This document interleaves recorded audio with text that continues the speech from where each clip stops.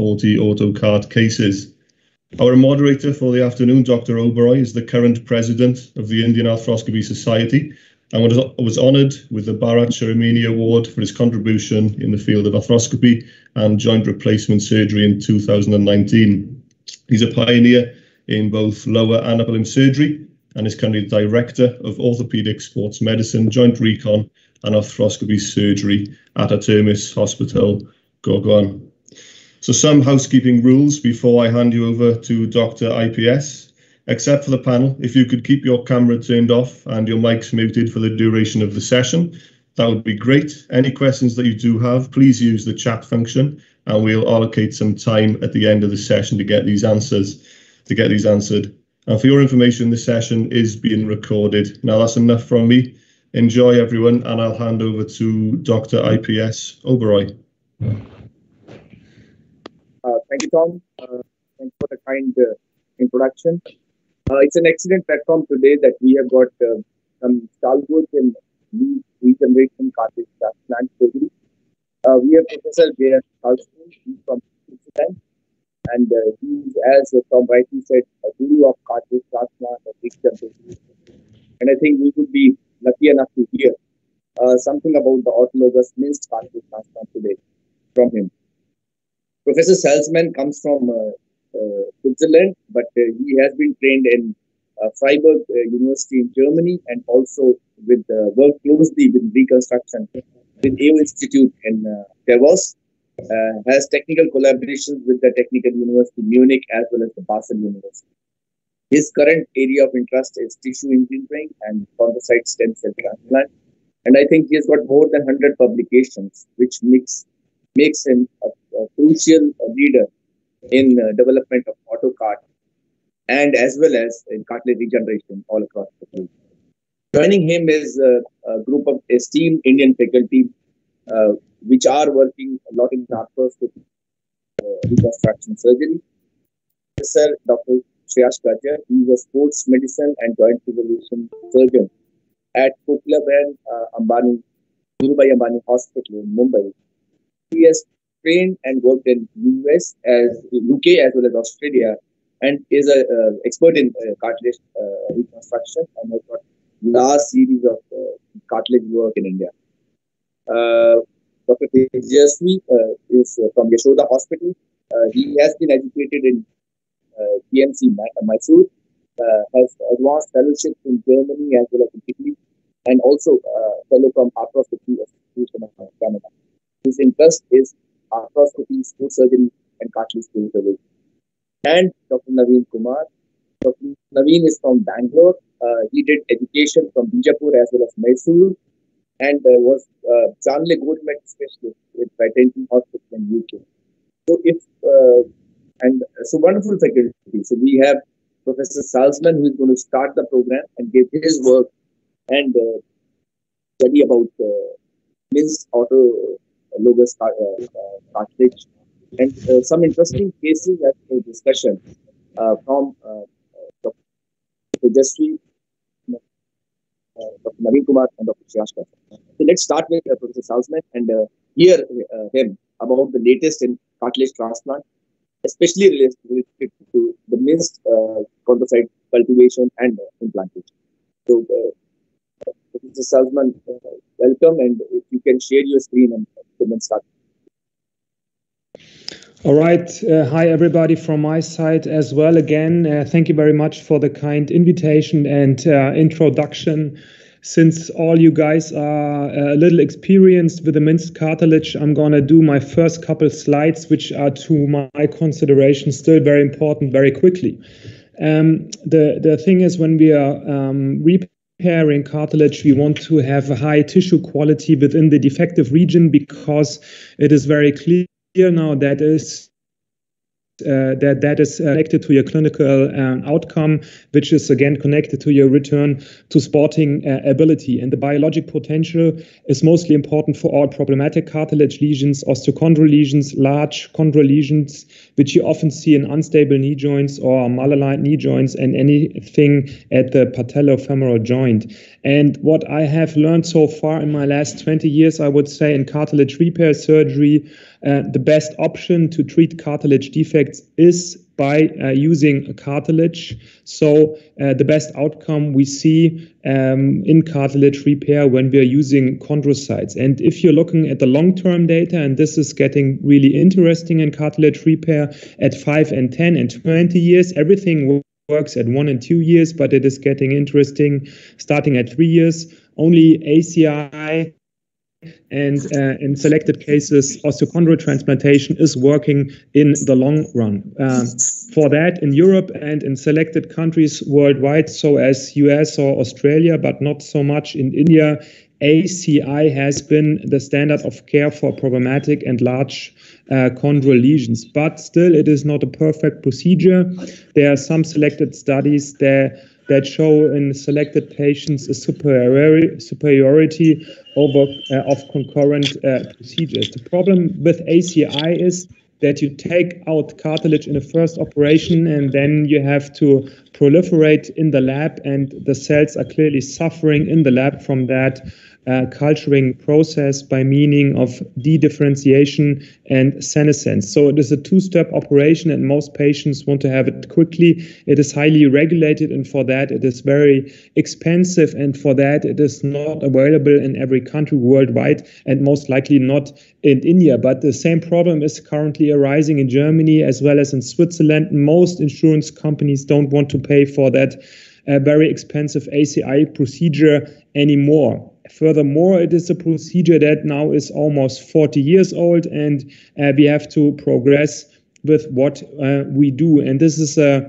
very important topic to cover up cartilage lesions worldwide. And we came up with the idea of minced cartilage. The procedure as is has been reported, I would say, 60 years ago already, and it has progressed so far, and we picked it up again, I would say, approximately 6 years ago, and followed up very precisely. And I would say the minced cartilage procedure has a very, very high biologic potential, which is clearly comparable to the gold standard ACI, or to my consideration, even stronger.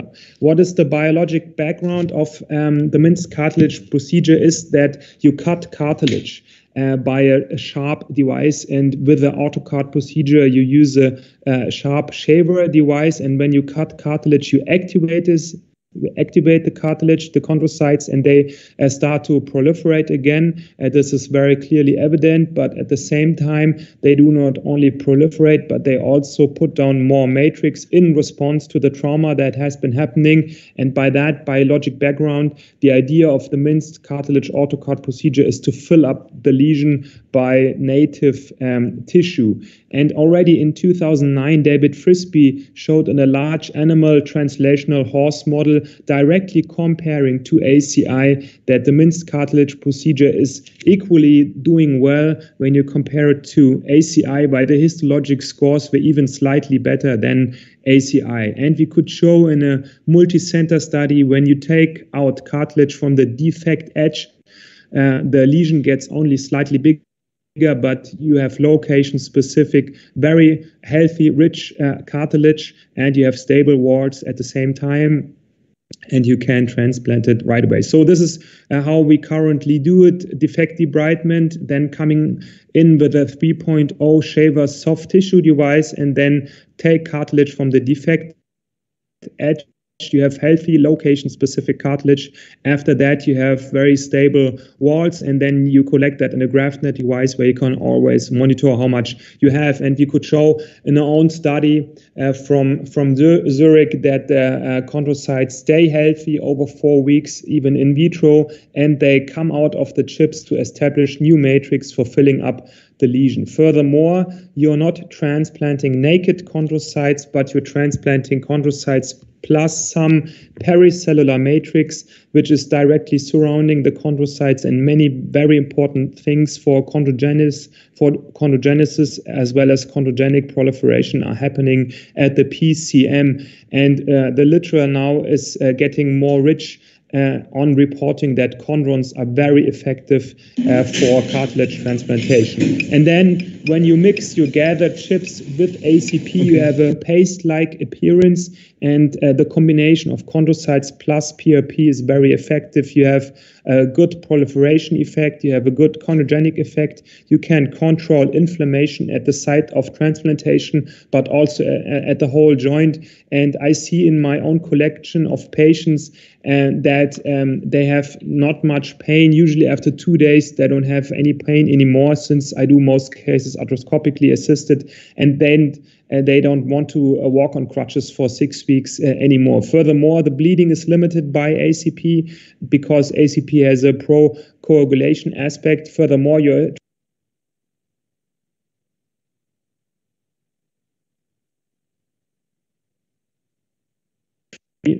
okay, and so you're attracting stem cells from the surrounding synovia, and stem cells plus chondrocytes is also very effective. And finally, you have an anti-infective effect, so the rate of infection is going down. But in my last, now I have almost 180 cases, no infection so far, luckily.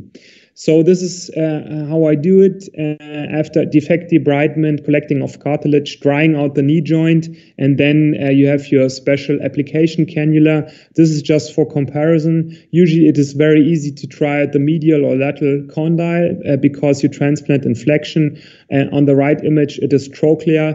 Usually a little more blood is contaminating your cartilage lesion, but if you have some experience still, also at the trochlea where it is suggested to transplant at 20 to 30 degrees of flexion, so the fluid is going down, it is also easy to put down the chip, and then you take a probing hook or something else to divide the chips across the lesion. Then thrombin, fibrin on top, and this is what I always do in my procedures. When I'm done, I perform full flexion extension maneuvers to test for stability or delamination, and usually in all cases you see a very good initial stability. And if the patients do weight bearing for 4 to 6 weeks after that, you can be pretty sure that nothing is going to happen to the chips. What you also see here, that I on purpose sometimes also transplant some Hoffa fat tissue, because the Hoffa is also rich in stem cells, and as said before, the stem cells are working very well together with the chondrocytes. Furthermore, with the AutoCart procedure, using only ACP fibrin autologous glue, you don't need a membrane, and this is also coming up in the literature that membrane-free chondrocyte transplantation is the best way, because the chondrocytes want to be alone. A membrane is not needed anymore, and without a membrane, you can also reach problematic locations, for example, lateral tibia plateau. I've done some cases as well, and this works also very good with the AutoCart procedure at the tibia plateau. Furthermore, usually you have a lot of cartilage to transplant, and I started to perform multi-location procedures. So this is medial condyle plus 2 lesions at the trochlea at once. So far, this patient is also doing very well. Just one example for that, you don't need a membrane. This is a young volleyball player who has a chronic cartilage lesion at the patellar kneecap. This was almost 6 square centimeters, performed the standard AutoCart procedure, no membrane, and this is her 5 months MRI, no pain so far, still little effusion, but she's on a very good way and very good cartilage reconstitution without a membrane. So now coming to some selected cases out of my portfolio. This is a rheumatologist who had an acute on chronic cartilage lesion at his medial condyle plus bone marrow edema. He was very anxious about the procedure, but at the same time very, very careful. Here I performed the standard medial condyle procedure, which is now, if you have done some cases, really easy to do. And the patient really wanted to know what is going on, and he performed a 3 months MRI, and you see also already at 3 months that the cartilage reconstitution is very well. Some bonding problems anteriorly, but this is not a problem. So after 3 months, you often see very good results, while at the same time the bone marrow edema is reducing. So this is a absolutely typical 3 months MRI. I usually suggest not to do MRIs at such early time points, but this was done by the patient, and so far looking very good. This is a neurologist who came to my clinic who had a traumatic lesion at his medial trochlea, very spotty, active, not too big of the lesion, performed the standard AutoCart procedure. As you can see here, some contamination of blood in the trochlea, which is normal, and this is 6 months, MRI 6 months, doesn't look very good, but the patient was pain-free, so we just considered to see what's going on, to wait, to continue with rehabilitation, and at 12 months, the transplant looked very nice, no effusion, no pain, returned to full sporting activity. So with those two cases, I wanted to show that the maturation processes are different between subjects. Sometimes it requires 6, sometimes 12 months, depending on the patient. This is a young Spaniard who came to my clinic with a chronic patellar instability and this rather chronic osteochondral lesion here. I performed actually a purely arthroscopic AutoCart procedure at the patella. The bone looked fine arthroscopically, so I didn't do anything on the subchondral bone. Standard AutoCart procedure at the kneecap doesn't always look too perfect, but if you can reach it, you should try it. Then standard MPFL plasty, and 6 months later came to my clinic for follow-up MRI clinical routine. The kneecap was very stable, no pain, and the transplant also here in maturation, but you see the bone has reconstituted, and on T1 imaging, absolutely no bone marrow edema anymore, and so far the patient is doing very well. So this is a perfect example for minimally invasive one-step combination procedure of cartilage repair at the kneecap plus patella stabilization. Another patient, sporting active, had a direct trauma to his kneecap. He had this flap at his kneecap. Also here, fully arthroscopic AutoCart procedure at the kneecap. And I didn't see the patient for a long time, and he came last month to my clinic for clinical and MRI follow-up. And you can see here on sagittal imaging that very nice reconstitution of the cartilage, absolutely no pain, and full return to sporting activity. So I wanted to show with those two cases, if you can reach the patella nicely, you should try to do it arthroscopically, because the rehabilitation and so far my results are really brilliant.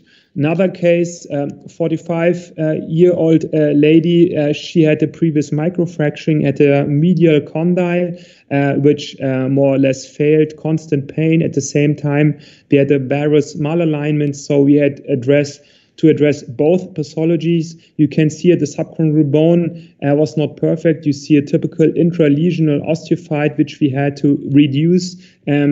But then there's a little more bleeding, but still we could do the AutoCart procedure on top. At the same time, performed the tibial valgization using a Tomofix plate. And after 1 year, the patient was very satisfied. We took out the plate, performed a scoping procedure. The cartilage reconstitution was very nice. Mild hypertrophy, but absolutely no symptoms. So we just let that be as it was. So also good for revision cases plus malalignment of the joint axis. Also revision case, young lady, a chronic OD lesion at a medial condyle, multiple previous operations, but only 19 years old. So you should give it one shot. This is how it looked like in the distal part. Okay, proximal part not okay. So we had to revise it, performing a large cancellous bone plasty. And then we performed an AutoCart procedure on top. This was pretty large, 5 square centimeters. I was a little scared because of stability. I didn't want the whole thing to drop out.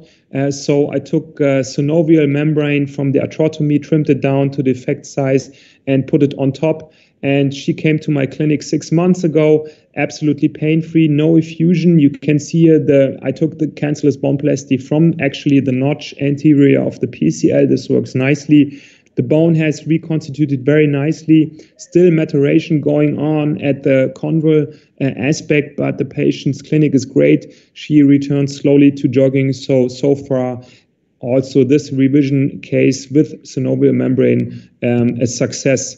Also, I try to perform my cancellous bone plasty arthroscopically assisted. This is a patient who had an old OD lesion at his lateral trochlea, not too big, so I performed a arthroscopic cancellous bone plasty and chips on top, no membrane. I saw this patient on last Wednesday in my outpatient clinic, now 18 months after the procedure, no pain, full return to sporting activity. This is just another example how this can work, plus cancellous bone, AutoCart on top, no membrane. And this is the last case I'm going to present because I operated this guy on Friday, chronic ACL instability. He was planned for filling up the bone channels, which were very large on CT imaging for second stage revision ACL. But just prior to the operation, he played soccer again, and he had a large traumatic flake at his medial condyle with many pieces flying around the knee joint. I collected all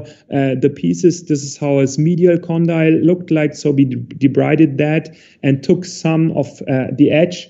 And my assistant at the back table is cutting down those large pieces, and then we suck those up using a shaver for the AutoCart procedure. Also, he had a chronic medial bucket handle tear, which was very hard to treat, but I put that back, sutured it back in, and you see this is very important for protection of the cartilage lesion, which was right on top. So I debrided his bone channels, put cancellous bone in, and the AutoCart procedure, and now thumbs pressed that I can revise him with the ACL in approximately 4 months. Finally, characteristic complications, and the complications I see so far in my AutoCart procedures are very similar to the ACI complications, which is malfusion of the transplant, insufficient regenerative tissue, delamination, and some hypertrophy. What I've seen most frequently was hypertrophy because I've been filling up the lesion to the top. Now I reduce it to fill it up to only 80% so it can grow slowly up. And I think I have reduced my number of hypertrophies so far by that. And this by far is my most frequent complication. So far, thank you very much for your attention. Thank you very much, Dr. Salzmann. It was indeed a wonderful, eye-opening presentation. Before we go to our interesting cases and discussions further, there are 2-3 questions which have just come up, and I think it's right that we can have questions and then we can go to the next presenter. First question essentially is, how do you evaluate the quality of subchondral bone to decide when you do an AutoCart or when you do add-on cancellous bone plasty or add-on microfracture in such cases? So usually the assessment of the subchondral bone is happening prior to surgery on MRI. If I see large cystic lesions, you have to fill it up. If you see old OD lesions or completely osteochondral flakes, you have to fill it up. If you have just some bone marrow edema going on, you usually leave it untouched because the cartilage is going to do it. But I look at it at the same time intraoperatively, and sometimes you have to fill it up, sometimes not. But it is very important to have a solid base for your overlying cartilage procedure. Microfracturing antegrade I don't do anymore because the success of your AutoCart and anything on top is dropping. So perfect. That's good. In cases where you showed where there was a large defect, it was essentially a revision case. So in such cases with a large defect, do you sometimes find that whenever you are removing the cartilage, you actually need more cartilage than what you are able to get from the edges of the lesion? Yeah. So in that case, would you go in for an intracondylar notch and maybe take it some graft from there? How do you do that? So usually, if I see there's a very large defect, I take some good-looking cartilage from the defect itself, actually, just to have more to transplant. And we have sent many cases of that to the lab. and the cartilage quality, if it's macroscopically well looking, is usually fine. And then I'm a little more aggressive at the edge, so I take a little more. So if I have 6 square centimeters, I don't have the problem to go up to 6.4, because I want to try to avoid to go to other locations. I don't like non-weight bearing cartilage from the notch or from the proximal trochlea. But if I have not enough, sometimes I take it, but usually you get enough. But what I also do now currently, I just fill it up to 50-60%, and usually then you have more than enough cartilage without other donor side morbidity or non-weight bearing cartilage, which is with regard to quality of the cartilage less than from the weight bearing defect. Great. And the last question before we move on, Professor Salzmann, you add PRP or ACP in almost all your cases. Would you, in some cases, add a bone marrow aspirate, something like a BMAC? So I've not done that so far. Actually, it is not usually allowed in Switzerland as well in Germany because it is a non-homologous use. Basically, I think it's not too bad of an idea, but I think the biologic potential of chondrocytes that are repairing a chondral defect plus PRP, the biologic potential is so strong, you don't need much more. And as I said in my presentation, it is now evident that the PRP is attracting actually stem cells coming from the synovia, which is another aspect with regard to stem cells if you want to have stem cells in your defect. And furthermore, I on purpose sometimes transplant some Hoffa fat tissue. So to my consideration, actually, I don't think you need BMAC on top of what you're doing there. And I have the fear of that your BMAC is going to reduce some bone where you do not want to have it. So I avoid it. Maybe it is an interesting approach, but we have to see for the results. Okay. Thank you, I think. And we will have more questions later on. I think Dr. Tejasvi has one question. Dr. Tejasvi, if you can ask the question. Yeah, Professor Salzmann, very nice presentation. What we understand is we are dependent on the chondrocytes and the other growth potential of the PRPs for the cartilage to be regenerated. Is it not a good idea to do microfracture before this procedure to gain access to the subchondral cells? Yeah. So I don't think so. So first of all, if you have a healthy subchondral bone, you should leave it healthy. Why should you violate it? So the reconstitution is always very bad, as you see in the isolated microfracturing cases where you have a revision rate of almost 30%. So if you have a healthy subchondral bone, you should actually leave it. Furthermore, you're violating it to attract stem cells from the subchondral bone. But as many reports before have reported, the fraction of stem cells coming from the subchondral bone is so low. So usually what you are attracting is only blood. And if you have blood within your defect, blood is usually turning into bone. And then you have bone in your defect, and this is causing pain. This is causing revision cases. So I really would not suggest to do it. I have done some cases just like that, and they are worse than without microfracturing. So you will get the stem cells from somewhere else if you really want to have them there. And if you have a healthy subchondral bone, I would really suggest to leave it just like that. Yeah, I think that answers Dr. Tejasvi's question. It was an interesting presentation, and I think we'll have some more questions as we go by. Let's have our Indian faculty joining in. So, Shreyash, are you going to start? I think I'm going to talk at the end. So okay. We'll go across to Naveen first and then Purnachandra. Okay, certainly. Let me start my presentation. 1 minute, guys.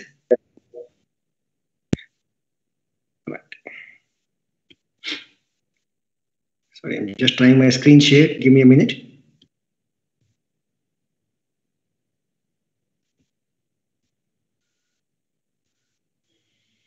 All right. So I hope my screen is visible to all of you. Yeah, it's pretty clear. Thank you. Sorry, 1 minute. I'll just have to go back to the... Sorry about this, guys. 1 minute. So hello everyone, I am Dr. Naveen Kumar from Bangalore.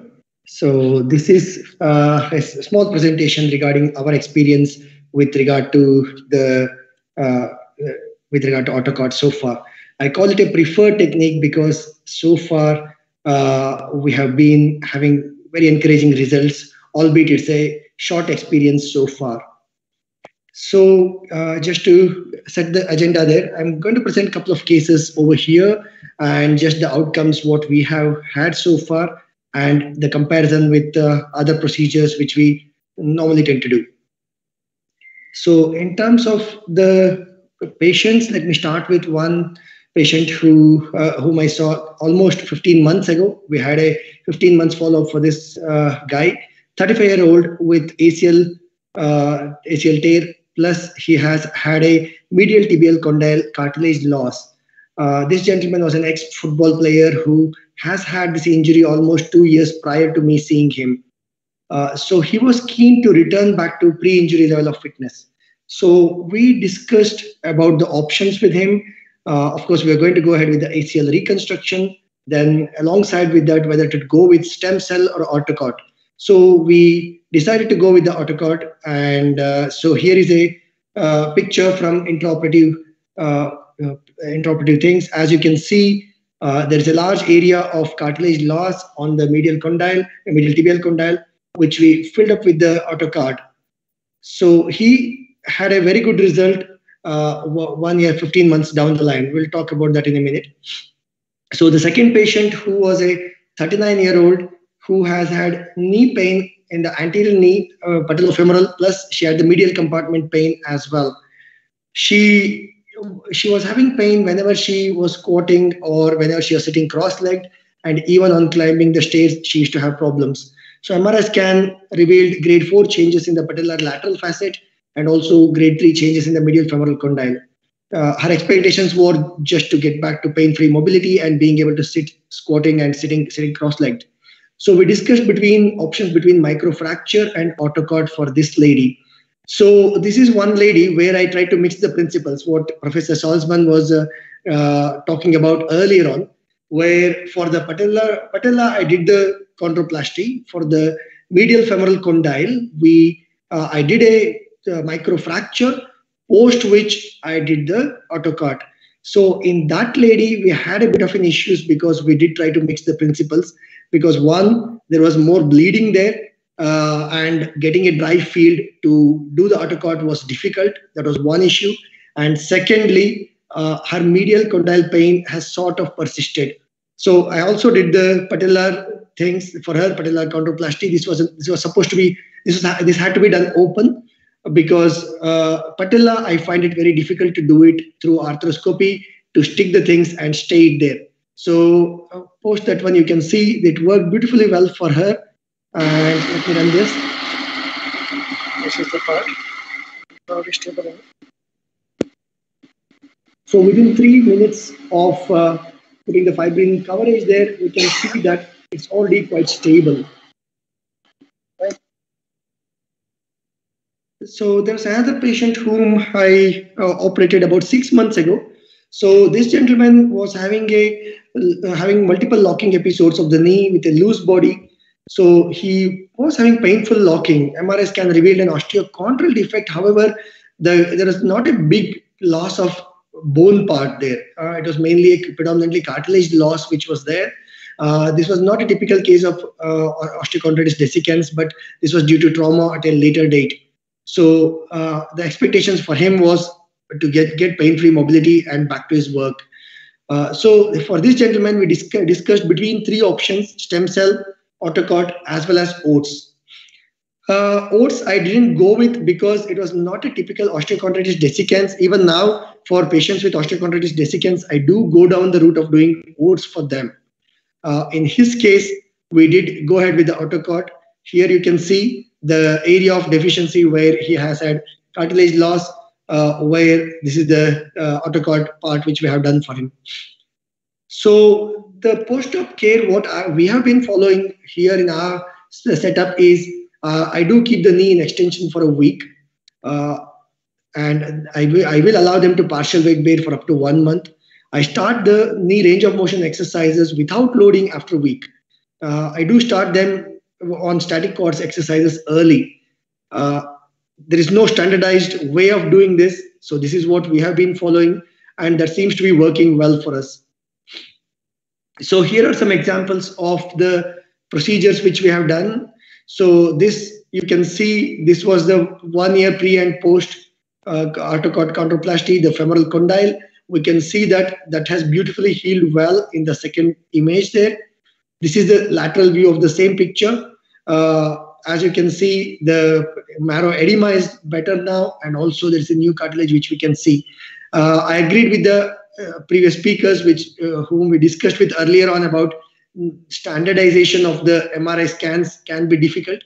However, the results, when correlated with the rest of the clinical scenarios, the things seem to be working quite well. So, and here is another case with the patellar chondroplasty, which we did without using AutoCart technology. We can see that the bone marrow edema has gotten better, and we have got a new cartilage which has formed over there. So here is our experience summarized so far. So I have done 7 cases so far. Out of them, most of them have got good results, as we can see. The one lady with failure, what I was talking about, was the one where we did the microfracture plus followed by AutoCart. So her patellofemoral problems did get resolved. However, the medial condyle pain still remains for this lady. So that is one thing which we learned by experience, that mixing 2 techniques of doing microfracture and AutoCart wouldn't be a great idea.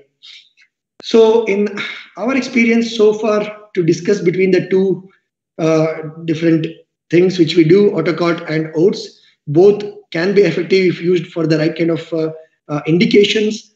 But OATS, the availability is limited and we can't extend it for larger areas, whereas with AutoCart, we can have that bit of play for bigger areas. And as Dr. Salzmann told us earlier on, we can spread it out to a bigger area as well, as we don't really need to fill it to the brim or further. So in terms of cartilage thickness, that will be more uniform with AutoCart. We can achieve that one. Donor site morbidity will be less with AutoCart compared to OATS.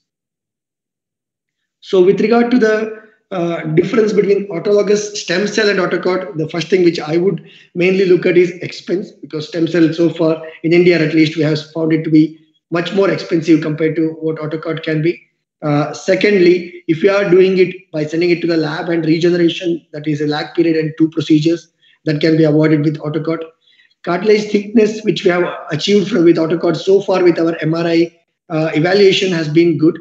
Availability wise, AutoCart is easily available. Stem cell may not be available in every place, remote places particularly.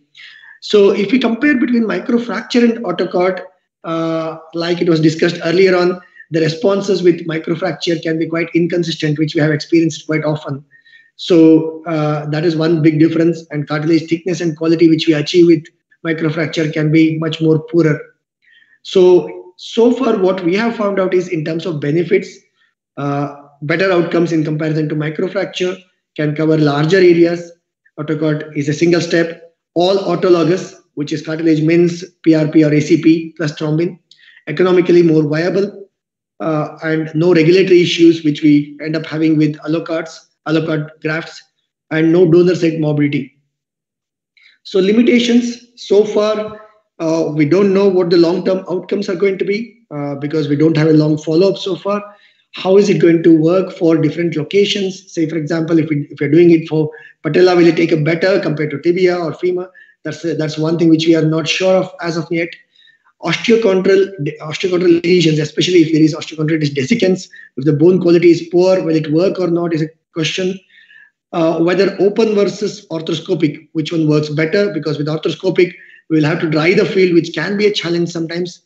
There are a lack of comparative studies between these things, these different techniques so far. So that's the limitation. One paper which can give you a lot of insight about this is Dr. Salzmann's paper, which gives the biological part of how the mins cartilage AutoCart works for the joint. So thank you. Thank you, Naveen. Thank you for taking the time. Thank you. Good presentation. Cases. 1 or 2 questions which are coming up, and Number one, do Yes. you do some kind of cartilage sequences, MRI pre-operatively and post-operatively? Are these routine MR scans, or are they something like cartilage sequence? Yes, I mean, see, yeah, doing a routine MRI scan is difficult in our setup because not a lot of them would be, especially if they are doing well, they don't like to come back and get the MRI scans done most of the times. But yeah, we try to encourage them to go for the MRI scan. We haven't got the MRI scan for each and every patient. Sometimes, especially for the lady who has had patella and medial condyle problems. So for her, I could get the scan done because that's how I could see what the patellar things are looking at like now. So we had 3 scans done so far out of 7, but it's a bit difficult to get the scans done. People will not always be upfront to get the post-surgery scan, particularly if they're doing well. Would you actually ask for cartilage sequences while doing an MRI scan, or routine MRI does work for you? No, I do ask for the cartilage mapping as well. So, but yeah, like we discussed at the limitations in the prior meeting between us. So patients do go to different centers sometimes and get them done. So that standardization is one thing which we struggle with. Perfect. And do you use fibrin or use thrombin when you how do you actually do it? Yeah, for the first 1 or 2 cases, I used the thrombin, but now I've been using the fibrin glue. Yeah. Okay, perfect. Thank you. Thank you, Naveen. Thank you. Amazing question. Some more questions coming up, but I think we'll keep on asking as the things move up. Sure. Tejasvi, I think you are the next in line. It will be interesting for us to hear from you as well, your experiences. Sure. Thank you, Dr. IPS Oberoi, sir. Let me share my screen.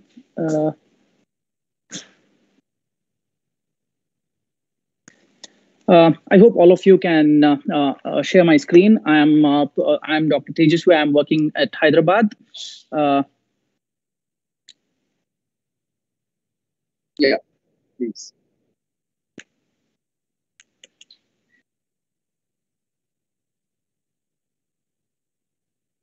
So I'll skip this part. My job is to present 2 of my cases. Before this, I would like to say that my experience with AutoCart has been naive to say the best, because I have done 3 cases till now, 3 cases in the knee and 1 case in the ankle. I am pretty much more into microfracture stimulation and Oates procedures for my cartilage defects. ACI is not picked up in India as yet, as Dr. Professor rightly said. So my first patient is a 28-year-old female. She's an IT professional by occupation. She had an injury while skipping at home around 6 months back. She came to me with the dull aching pain in her knee joint with occasional clicking. They were actually, patient and her relatives were actually quite worried. In fact, the patient did postpone her marriage because of this reason. They had consulted many physicians before me. She had taken multiple courses of NSAIDs. There was no benefit from this. Also, she did undergo a structured rehab at a sports center. On my exam, except for slight anteromedial joint tenderness, everything else was fairly normal. Radiograph was fairly normal with good alignment. These are the MR images. She did, in fact, come to me with already done MRI. Otherwise, I would prefer to do a cartilage mapping for all my patients, especially younger ones with dull aching pain and with no symptoms of ligamentous laxity. You can see fair signal on the image on the left side in T2 sequences in both coronal and sagittal sequences. I did suspect some kind of a cartilage lesion, but I was not sure whether it would be a full thickness defect. Other than that, there was nothing I could really make out. So the patient was counseled. We decided to go ahead with diagnostic arthroscopy and take it from there. I did keep an option of Oates and micro and marrow stimulation for if the patient had a defect in the cartilage. This is the video. This is a 1-minute video of the arthroscope. When I put my scope inside the medial femoral condyle, there was a partial grade 2 or grade 3 thickness defect on the medial femoral condyle. this was not a full thickness defect, so I went ahead and debrided the cartilage. However, the patient had good surrounding cartilage all around with good shoulder. So this was a defect at the end of debridement. And because of the size of the defect and young female, initially, let me stop this video here. I decided initially for an Oates procedure, but this patient's knee was so small that I couldn't even take out a 10 millimeter. The patient's defects turned out to be 10 by 10 millimeter. I couldn't take out a 10 millimeter plug of the Oates. So then I changed my idea to the AutoCart procedure. Then I went ahead and harvested the chips from the intercondylar notch, as already I had debrided the lesion.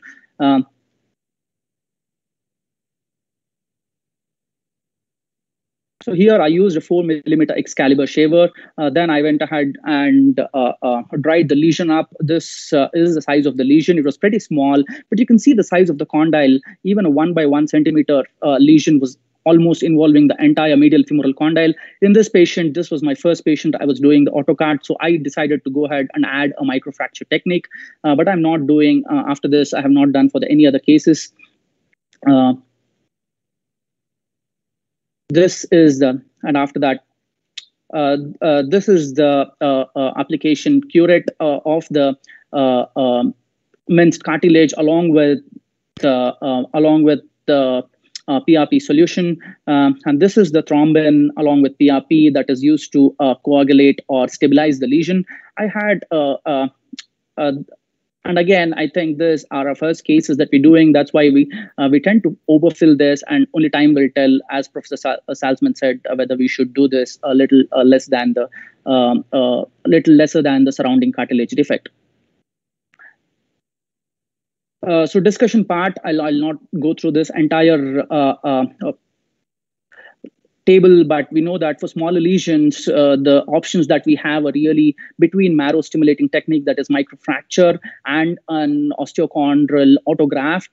We normally do not have the option of ACI, at least in my part of the country. For larger lesions, of course, we have Oates procedure using an allograft technique, but mainly we have to choose between a marrow stimulation technique, that is a microfracture, and an Oates procedure.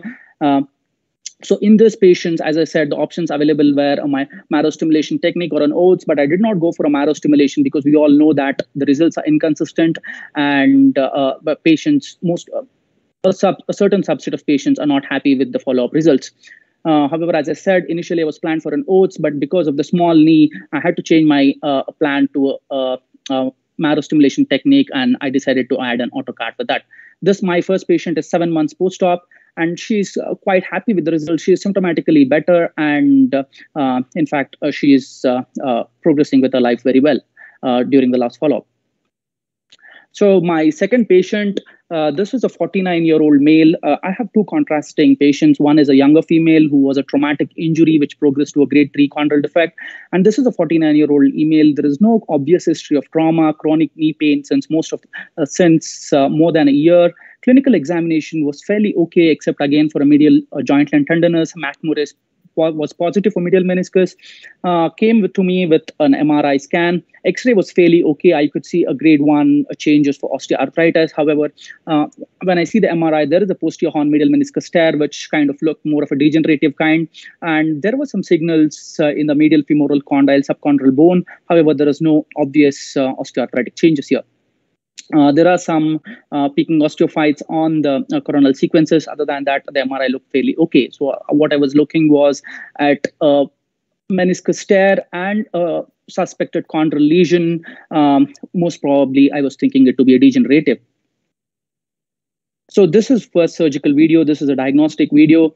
After which I want to discuss what are the options. This was the lesion on the medial femoral condyle. You can see some grade 1 or grade 2 changes of the medial femoral condyle and the tibia. There are some degenerative changes of the meniscus. However, the lateral compartment was pristine with normal meniscus and good cartilage tissue. So this is the lesion with the cartilage flaps. I went ahead and debrided the lesion to get Let me just forward this video a bit. This was the end lesion. My probe is around 4 millimeter long, and so it was around 8 millimeter. 8 millimeter by 4 millimeter, which is around between 1 to 1.5 centimeter square. At the end of this, I just want to discuss on the decision on mode of cartilage repair for this particular patient. What are the factors that we take into consideration? And at this stage, I would like to ask the faculty as well what they would think on the right mode of cartilage repair for this patient. For me, the most important factors would be age and etiology. Here we know that for a marrow stimulation technique, the chondrogenic potency of the stem cells decreases with age, and they are clearly inferior. And many studies have pointed to the same. The size of the defect, also here it is an oblong defect. If I have to prefer for an Oates procedure, the surrounding cartilage is not as good because it's already a degenerative knee. The cartilage thickness would vary. So I am very skeptical about Oates in this procedure. Sir, can I stop at this moment for a minute to see what other faculty think about what would be the right procedure for this kind of patient? So Mr. Salzmann, what's your take? I mean, patient is a bit more elderly now. Do we have a potential of these chondrocytes as well to proliferate into a good cartilage in such patients?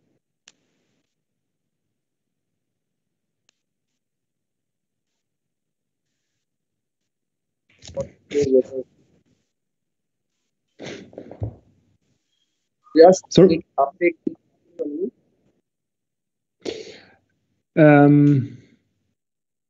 Sorry, can you get your question again? I didn't get it. Sorry, the quality.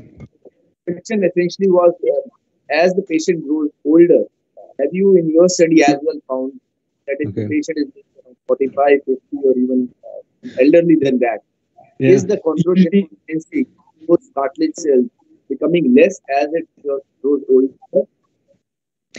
Usually, I don't see a difference. According to evidence, there's absolutely no difference in cartilage quality at between 20 and 50. But the whole patient is getting older, the knee is getting older. So this requires a little more time with regard to rehabilitation. But if you're accepting that, the outcome should be pretty similar when treating 25-year-old or a 50-year-old. So my age limit now is actually 60. I tell my patients it requires longer time than in a 20-year-old, but the long-term result may be equally well. And second question here is, in such older patients, often they have what we call as kissing lesion. So we do have a femoral lesion, but would also have some amount of tibial damage as well. So would you still transplant on the tibial side as well? So the kissing lesions are always problematic. Usually in standard cartilage repair, it's a contraindication, but you always have the problem of young patients who are pre-arthritic and having kissing lesions, and sometimes they are below the age of 30. So there's absolutely no option for arthroplasty. So I tell my patients we can give it a try with a high risk.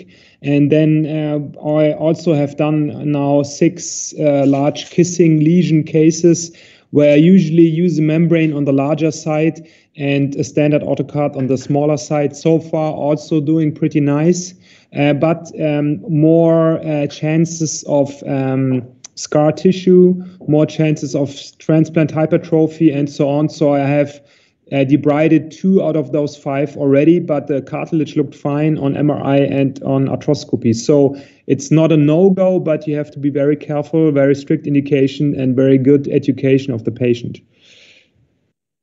Perfect. Thank you, Dr. Salzmann. I think, Dr. Tejasvi, that answers your question. So we can proceed.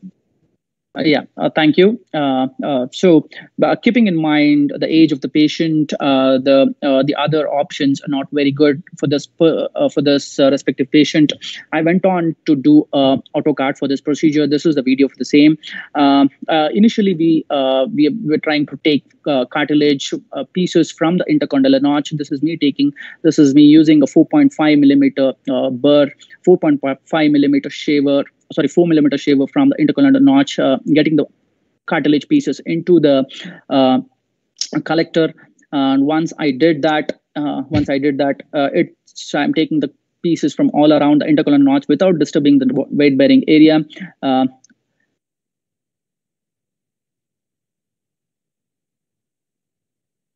Once I did that, I proceed to dry the knee to get a fair view of the lesion. You can see that the surrounding cartilage is not very good, as you can expect in a 49-year-old gentleman, but it was fairly okay considering that there was no full thickness defect of the other lesions. Once I was satisfied with the preparation of the lesion, this is the applicator for the minced cartilage pieces. In fact, it is most of the times around for the lesion size of 1 to 2 centimeters. What I felt was around 1 centimeter square area of minced cartilage pieces was more than sufficient. And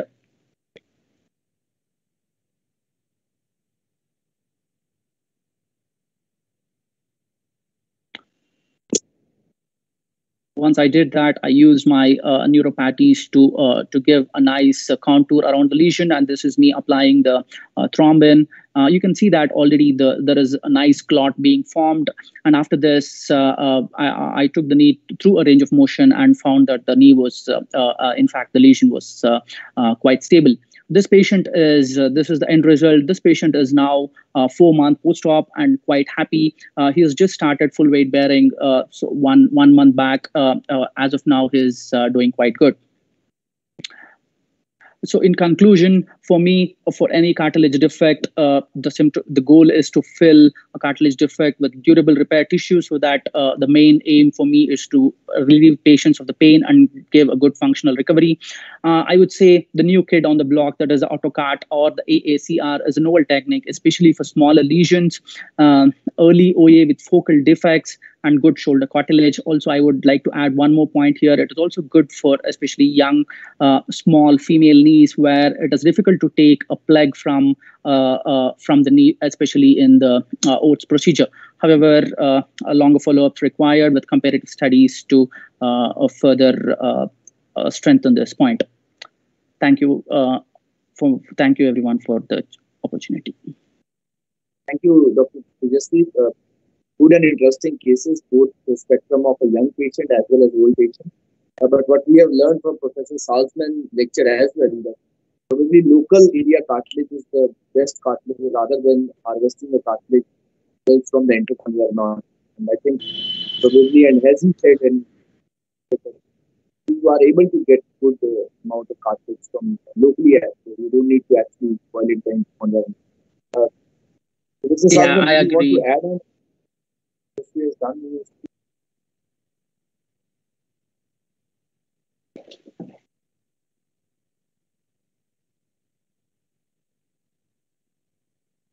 Salzmann, would you agree to that local cartilage is good enough and you don't need intercondylar notch area to be debrided? Yeah.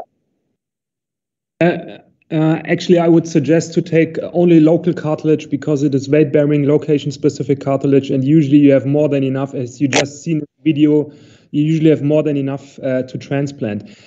Just wanted to comment on one thing. You said in your talk that it is suggested for only small diameter lesions. I've done many larger diameter lesions, even going up to 10 square centimeters, and I think with regard to biologic potential, this is even a perfect fit. So I think it is a perfect fit for small lesions to avoid microfracturing, but also for covering up larger lesions because of the biologic potential. And I've seen specifically in the larger lesions absolutely no delamination. So 6, 8 square centimeters, no problem. Selected cases 10 square centimeters, and I'm following up all my subjects with MRI, and also there no problem. So to my consideration, absolutely concurring to ACI. If you have absolutely no bone stock, no border around, and so on, I think that's too much. That's better for osteochondral allografts. But other than that, it's also very good for larger lesions. Salzmann, just one question. When you do an arthroscopy, maybe for an ACL or a meniscal surgery, and then you find that there is a cartilage blister, the cartilage is just soft, it's actually not broken. The you can probe it, it's something like a blister. And you know that if you just de-root that, you are actually seeing a defect. So how aggressive are you debriding these blisters as well as and then doing transplanting? Yeah, that's not an easy question. That's highly individual. So if I use my probing hook and I've seen the surface already has cracks, and there's, to my consideration, absolutely no chance this is gonna regenerate, I break it up. But I'm very conservative in those ones because I see some regeneration potential of the ACL and what is happening around the ACL and stuff. So in most cases this works. But if the patient is coming back for the 1-year visit with a very stable knee joint but still pain with regard to the cartilage lesion, you have done a mistake retrospectively. So it is highly individual. Sometimes this way, sometimes that way. Yeah, I know. That's always a dilemma when you treat patients which have got borderline. Shreyash, I think let's come to your presentation. That's the last one on the line. Yeah. Sure. I'm just bringing it up.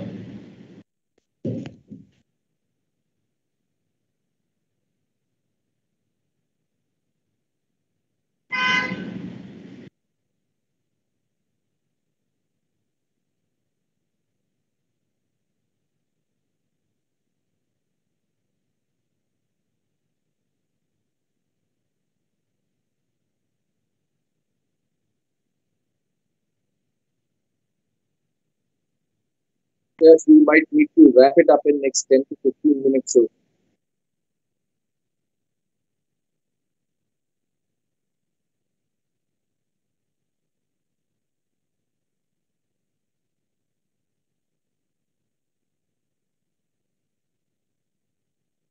Can you see my screen? No, not your screen. Okay, because it says shared here. Click the window.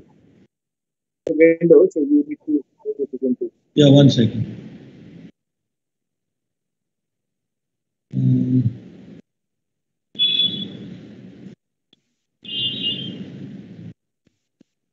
Since Shreyash, I mean, there's one more question. I mean, okay, sir. Yeah, but it's still not.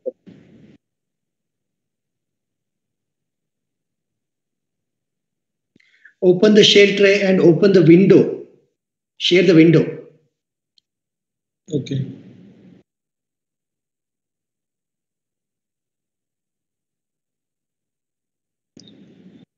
Yeah, can you see it now? Yeah, go ahead. Okay, great. Yes, yes. This way. Now we are able to see that. You can run. Okay. Yeah. Good afternoon, everyone, and thank you, IPS Oberoi and Arthrex and Avana for the invitation. Just to share my experience over the last 2.5 years since I've started using AutoCart.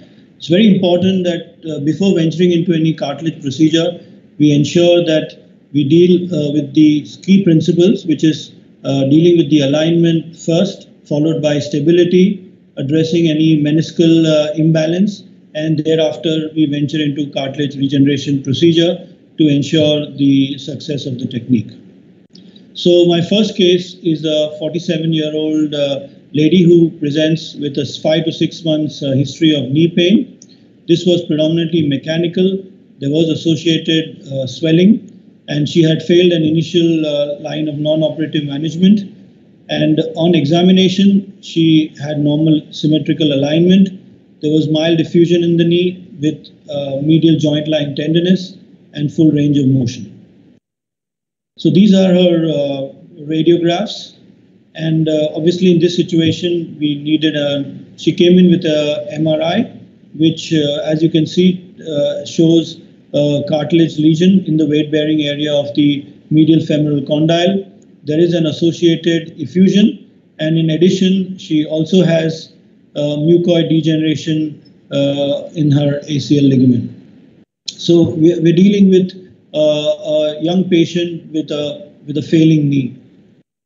And because of her non-failure to non-operative line of management and her symptoms, we offered her an arthroscopic procedure.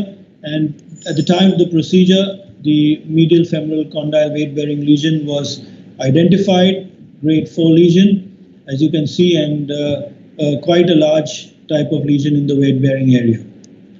So generally in our country, when we look at the various options available for cartilage procedures, we are either looking at bone marrow stimulation, an Oates type of procedure, an ACI, which we know is 2-stage, a BMAC type of procedure, and of course the AutoCart, which we are talking about today.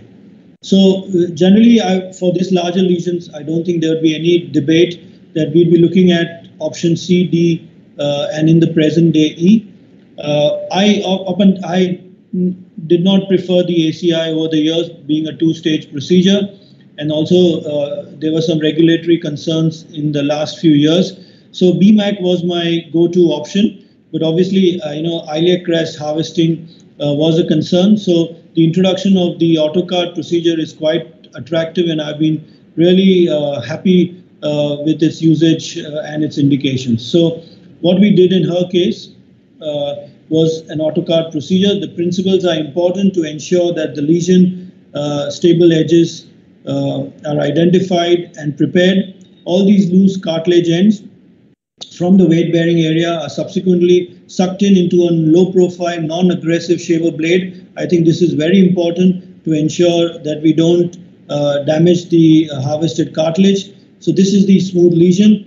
Then a dry arthroscopy is performed. I use the carbon dioxide insufflator. Drying the area is very important. And there, with a dedicated delivery cannula, these AutoCart, the cartilage chips mixed with PRP, are delivered into the knee joint. And subsequently, one needs to ensure that they are smoothened and uniformly distributed along the lesion.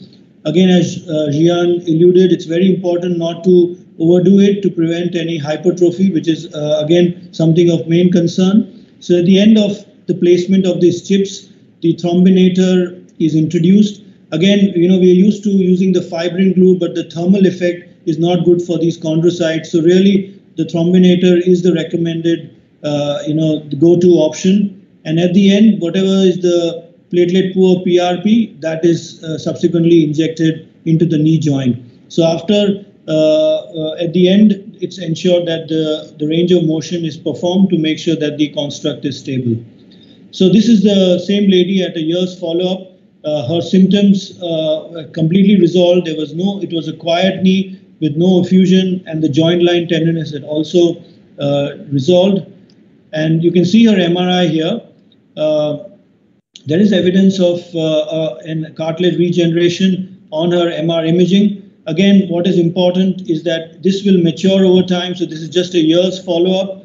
And from a patient point of view, she is very happy with the procedure, having understood that this has been a large defect over the weight-bearing area and the main reason for her complaints. The second patient, again, is somebody in his 40s. He was somebody who was in the army and had to do a lot of activities, including uphill and downhill. And he had many years of knee pain and swelling, which failed conservative line of management. Again, importantly, the knee alignment was normal and symmetrical. He had moderate swelling on presentation, and his knee range of motion was near normal. So these are his weight-bearing radiographs. As you can appreciate, there have been some cartilage changes due to his level of activity and chronicity. But importantly, his alignments in both knees were symmetrical and within the normal acceptable limit. So these are his MRI images. He had predominantly a lateral compartment involvement. It was a bipolar lesion involving both the femur and the tibia. And you can see here, and just earlier, we had this discussion. These lesions can be quite challenging to treat. This patient did not want an arthroplasty option, which can be offered. And obviously, we are looking to try and delay a replacement type of procedure as much as we can. So this was his lesion on arthroscopy, quite an extensive bipolar lesion involving both the medial and the tibial side. So again, we've gone through these options, and there wouldn't be any debate that ACI, BMAC, or the AutoCart procedure would be helpful. ORTS would really not, because it involves a lot of harvesting and also trying to replicate the contour of the femoral condyle is challenging. Bone marrow stimulation really would fail very quickly in these larger lesions. So what we did is again an autocarve type of technique. Unlike the first patient, what is important to remember is that when we have a larger lesion, we really need to have a good harvest of chondrocytes to cover the area. We do not be too aggressive and get excessive chondrocytes, but certainly good enough to cover that lesion remains very crucial. So he presented, obviously because of the COVID situation, his follow-up in the early stages was delayed, but we recalled him earlier this year at 2-year follow-up. He remains asymptomatic. The joint space is maintained with no narrowing. He's able to return back to his activities. And you can see the MRIs at 2-year follow-up. There is some amount of bone marrow edema noted here. And as Ria mentioned earlier, these type of lesions can be quite challenging. But at the same time, seeing this type of result and him being asymptomatic and able to return to his active duties is really gratifying. And certainly we can delay an arthroplasty type of a procedure which would be inevitable with bipolar and extensive type of disease. I would just like to share one more case involving the ankle in a 39-year-old runner, 1-year presentation of symptoms, again failed non-operative treatment, normal alignment, painful joint line, and also range of motion restricted terminally. So these were her radiographs. You can see the osteochondral lesion in the medial femoral condyle in the weight-bearing area with associated cyst, as you can see here. And what we ended up seeing is that when we do a diagnostic arthroscopy, they do appear very small and benign, but when you really do a thorough debridement, it is quite an extensive area. Fortunately, there was no subchondral defect, so we just ended up doing an AutoCart type of procedure. Again, we've been through these options, and here, because the talar cartilage harvest is not enough taking to extend the size of the lesion, I went into the knee and harvested the cartilage from the intercondylar area, and she was preoperatively consented for the same, and that's the postoperative picture. This lady lives in Shanghai, so unfortunately, despite me recalling her, we've not had her come back for an MRI, so I am not able to share those images, but she remains asymptomatic till her early follow-up, at least at 6 months. So really, the AutoCart procedure is very much attractive for me, especially for more than 2 centimeter square lesions, because it is really one step. Intraoperatively, if we identify a lesion, we can take a decision. The equipment is readily available to do the procedure. Micro drilling, as we know, it does not give good results in these larger lesions. So replacement by chondrocytes and cartilage matrix without cell culture and harvesting normal cartilage really is the advantage of this procedure. Also, we can do it arthroscopically in the same stage. The only concern is the quantity, but again, Gia, from his experience over the years, has alluded that one need not be overly aggressive and try and harvest excessive cartilage, because that may lead to hypertrophy in the long run. And as mentioned in his talk, we have had good early to now midterm follow-up, so the results are really encouraging. So just my pulse, having done this procedure over 2.5 years, is that please use a low-profile shaver like a 3, or if you're using a 4 mm, use a non-aggressive blade like a torpedo, which is very important. Adequate harvesting of the cartilage chips is important, but don't be over excessive. And importantly, in the early years, micro drilling was advocated, but certainly the quality of the regenerate is poor and affected, and the subchondral bone becomes hard. So no prior micro drilling doing the AutoCart procedure. If there is a subchondral defect, bone grafting is important. Also do a dry arthroscopy, and if debatable, don't hesitate to do it through an open procedure. And preferably use a thrombinator rather than a fibrin glue, because you don't want these chondrocytes to be subjected to the thermal effect of the fibrin. Thank you very much for your attention. Thank you, Shreyash. Good, very interesting cases. The ankle case as well. So outcome where we can use these things. There's two questions which have come up in my mind. Yes. How do you evaluate the subchondral bone? The question is necrotic subchondral bone. Often ankle has got necrotic subchondral bone. How would you actually address that? So one gets an idea from the preoperative MR as to whether there is a subchondral cyst or not.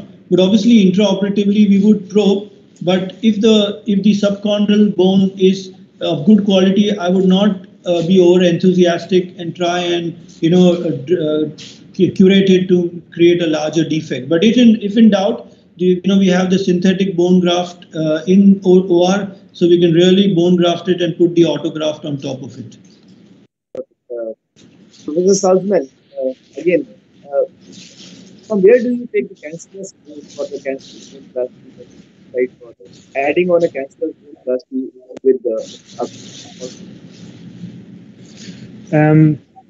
sorry, I have some quality problems, but with regard to the subchondral bone, so far, I just combine it as a one-step procedure. I perform an autologous or sometimes allogenic cancellous bone plasty, and since I have ACP on my table, anyhow, I mix it up with my ACP, and then I really press it down. And the ACP, as you know, if you leave it on the table too long, it's clotting already. So the clotting effect is also happening with the bone, and it is actually more intense. So you have a very good base, and I think it's not a problem to put the AutoCart chips on top.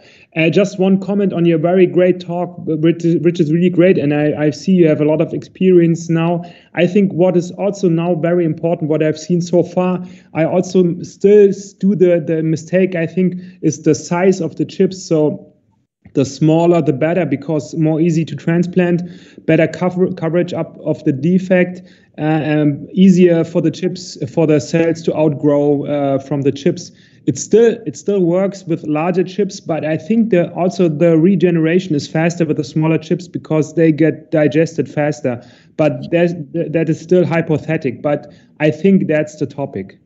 Gia, on those lines, can I just quickly ask you, so obviously the low profile small joint shaver blade is recommended. I tried using it, but sometimes it does not cover the distance to the defect, and therefore I tend to use the torpedo, the 4 mm non-aggressive. What are your views on it? So usually now I do it that way. I debride the joint using 4.0, very aggressive, so it's quick. Then I take a sharp spoon and go around the edge, but just click, click, click, and then I go in with a 3.8 soft tissue from Arthrex, which is available. I suck up those pieces, and the chip size with a 3.8 is okay. It's actually better than 4.0, even if there's only a small difference. And finally, I come in with a 3.0 soft tissue shaver device, which is in my hands long enough to reach everything. And then I take rounds at the defect. And then I tell my nurse, please give me the 3.0 chips first. And then I transplant the 3.0 first. And usually that is enough. And I have as a backup the 3.8 chips.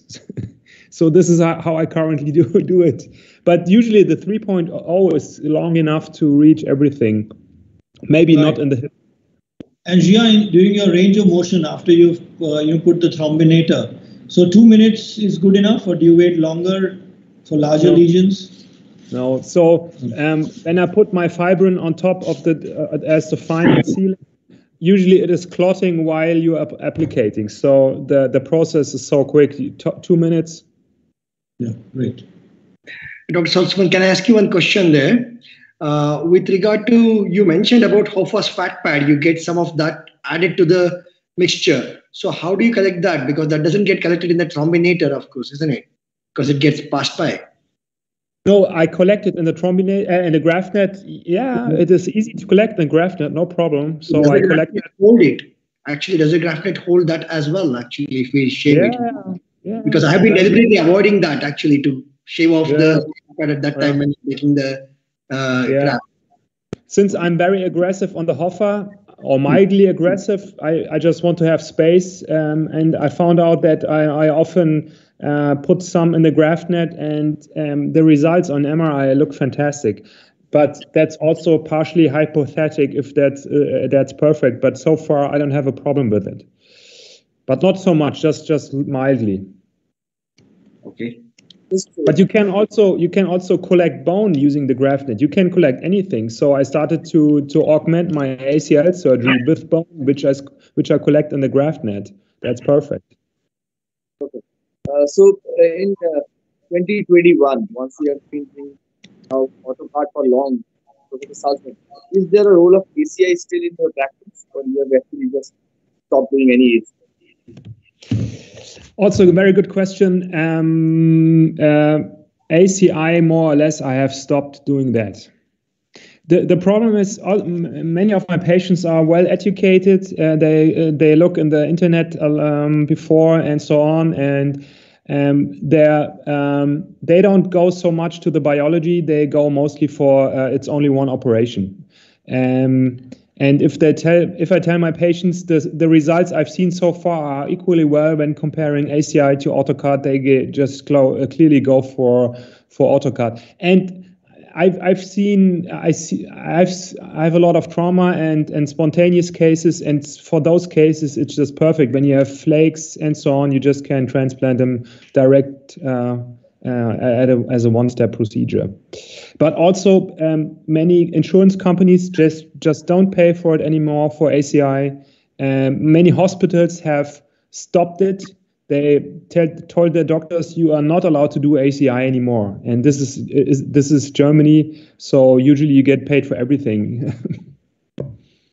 Perfect. I think, thank you very much, Professor Salzmann. I must thank all the people. I think it was an excellent impact. Long results have actually increased the confidence of us to go ahead and do more of these cases. What we have learned today is to do it for larger defects as well, lesions as well. What we learned today is that local cartilage is the best one, rather than going from intercondylar or not. Local cartilage is good and it is adequate as well. You told us about not to mix the principle of doing a microfracture with add-on auto. And what you also discussed is that PRP is good enough and you don't need to actually go for a VMAT because it might proliferate into bone and maybe painful. So I think overall, this interaction has helped us in extending the indications and learning the indications about the cartilage regeneration. And more confidently now, we can go ahead and probably start. Thank you for joining in, and I would hand over to Tom. Thank and faculty here, and then give us some. Tom. Yeah, thank you very much, guys. Just a quick one from me to finish off. Thank you, everyone, for attending, especially to our brilliant faculty, as always. I'm sure everyone will agree that it was a great insight to the next generation in cartilage regeneration. So again, thank you very much, and thank you to Rashir and Avana, as always, brilliant partners. Yeah, thank you very much, guys. I hope everyone stays safe, and I hope you all have a brilliant week ahead. Okay, great.